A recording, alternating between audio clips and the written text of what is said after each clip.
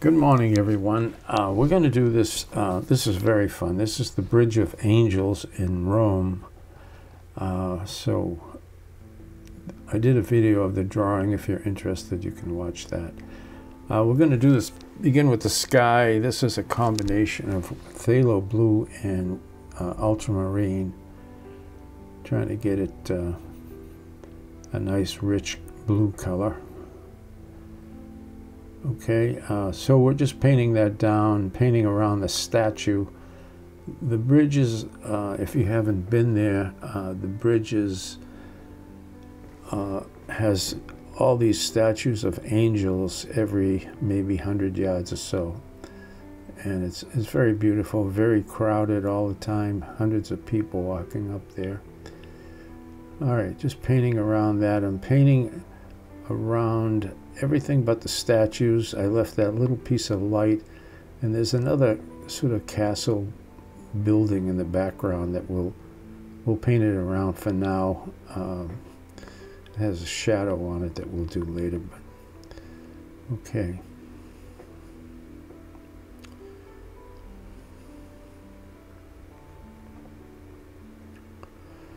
So by doing this, it really helps you to see your composition. It helps you to see the light, where the light's going to be, and what you have to emphasize. So I just painted around the statues. The rest of this is all the bridges. Changing to a little raw sienna here, mixed a little of it mixed with the blue, but you know, in some areas it's more raw sienna. In some other areas it's more reflecting the blue. So that's the shadow on the bridge. The bridge is getting a lot of light, a lot of people on that bridge. Just so you just paint the bridge as if the people weren't there. All right, there's the sidewalk. That's just the gray. It's the blue mixed with the raw sienna.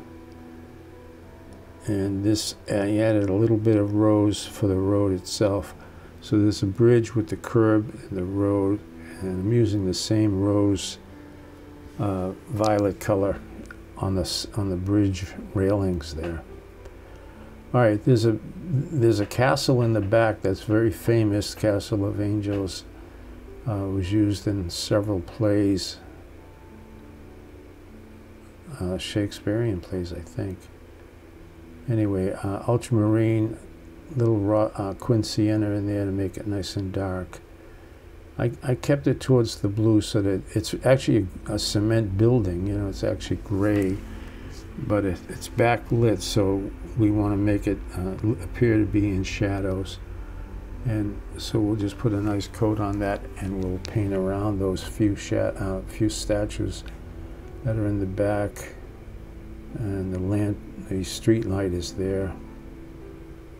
And around that, I'm leaving a little bit of strip of light on the pole of the street light. There's an eagle on top of this building, a sculpture. I gave the building a little spray so that would all wash down. All right, so now we're going to paint the angel here. The one in front obviously has more detail, so I gave you a close-up of it. You want to look at it, paint it, you know, take your time painting this carefully.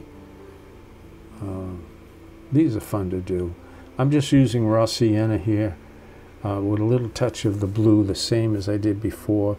In some areas you'll push the blue a little bit because it's reflecting the sky, like right here in the wing. A little more blue, picking up the reflection of the sky. The statue is very warm. It's a warm shadow, so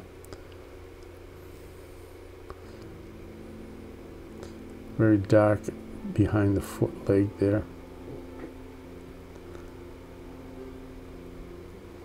Same colors, raw sienna and ultramarine there. A little bit of cobalt maybe. All right. Just give you a rough idea what it looks like, you know. Now we're back. There's another building in front of the castle. It has a, you know, that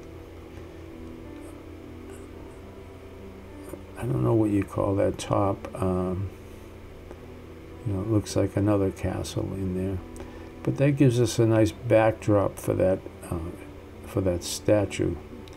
You can make it nice and dark, and it makes that statue really pop out.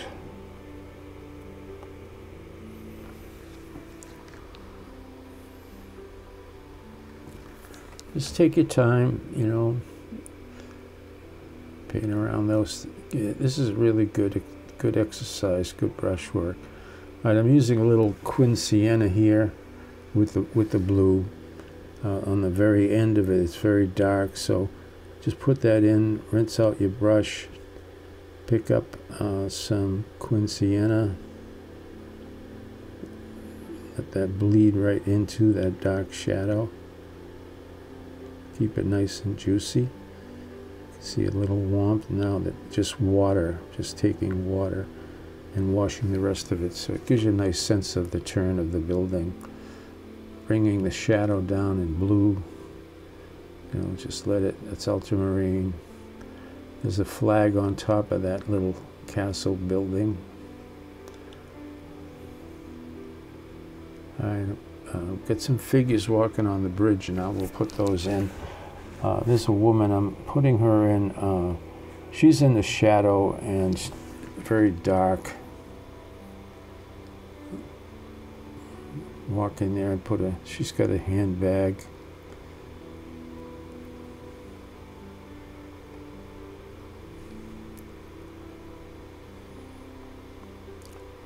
All right, so we've got a few more figures.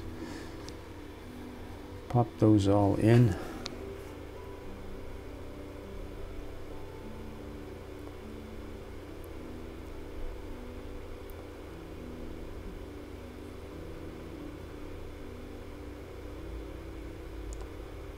Nice little action.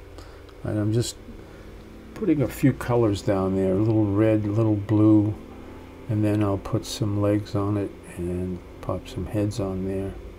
And it'll look like figures. Beautiful. All right, we need a few more here in the middle. Okay.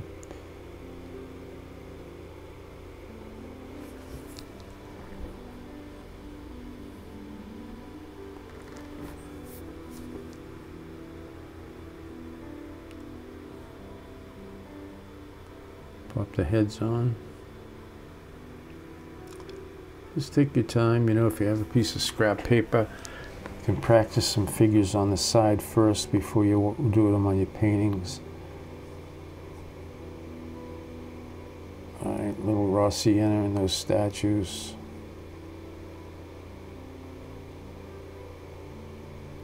A little more on the bridge itself, in the shadows of the bridge. It's reflecting the light. All right, I apologize here. I lost a piece of my video where I was applying those shadows. They're just ultramarine blue with just a little bit of Quin Sienna to gray it down. And if you want a little bit of rose, give you those shadows casting across. Those shadows are from the statues on the other side of the bridge, reflecting across to this side, and people walking on the bridge, and you know, so I'm using a tiny bit of gouache here. I want some of those figures facing, so I made their face a little lighter, and I'm just going to punch up the dark behind this wall of the bridge. It's a deep shadow, so just deep ultramarine with some Quin Sienna, nice and dark on this side of the bridge. I'm just putting it in, and I'm taking some water and washing it away. Okay, I hope you enjoyed that. Thank you so much for joining me. Please subscribe, and if you like the video, give me that thumbs up. I appreciate it. And I will see you again very soon. Thanks for watching.